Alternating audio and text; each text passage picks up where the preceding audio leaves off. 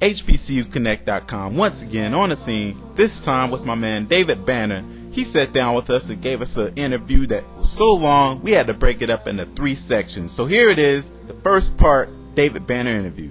So thanks for joining us. You having a good time down here? Man, it's a blessing to be here. It's a blessing to be wanted, man. A lot of people, bro, who get in a position that I'm in, you know, feel like fans owe them something. I feel like BET owe them something, or anybody owe you something. The truth is, you have so many blessed and talented people, not just black people, but people from urban situations who trying to do this.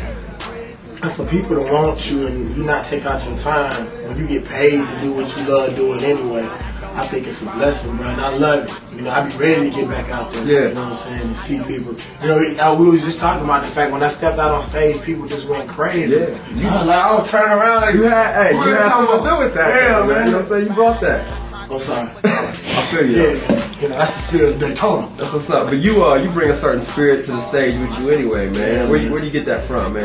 Just coming from Mississippi, you know, man. When I first started out, I had a blessing to be able to open up for people when they came through Mississippi, when they came through areas around where I was from. And like, I didn't have a Bentley, I didn't have a helicopter to come out of the sky. So I had to do something that would make people be like, damn, you know.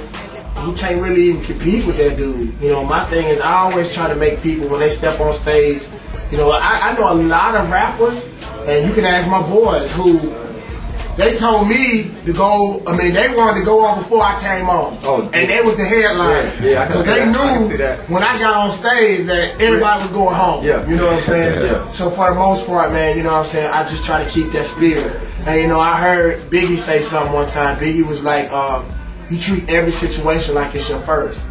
So, you know, and one blessed thing, me being out, like I said, I've been out for, you know, a while, for a minute, just really looking at the game. And I got the jitters again. So that's a good feeling to get nervous before you get on stage. It felt good, you know what I'm saying? Yeah. So we're back, and I'm going to crush everybody. Just get ready. That's what's up. We have an audience of about 275,000 black college students. Hold on one second. To do that. All right, go ahead. Is that from Michael Jackson? No, that was, you ever seen Napoleon Dynamite before? Yeah, I saw that. I saw that. Oh yeah. Yeah, I saw that. But you got a chance to perform in front of a lot of people. Yeah. If you had anything to say to the black college crowd out there who you've had a chance to perform in front of many times, I would imagine, what kind of message would you like to leave with black college students, black college audiences? What I would tell people is, you know, I attended Southern University in Baton Rouge. I got where I was SGA President. I'm gonna say. Word?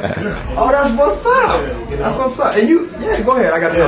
And I ended up getting a scholarship to the University of Maryland, like full scholarship, stipend, $20,000. I worked in the computer lab. The thing that I tell students in college is, oh, look at that boy, he look damn good. Oh, me, more me. That's me. That's me. Okay, that's me. That's not you guys. It's me. It's me. Okay. But yeah, I like to know.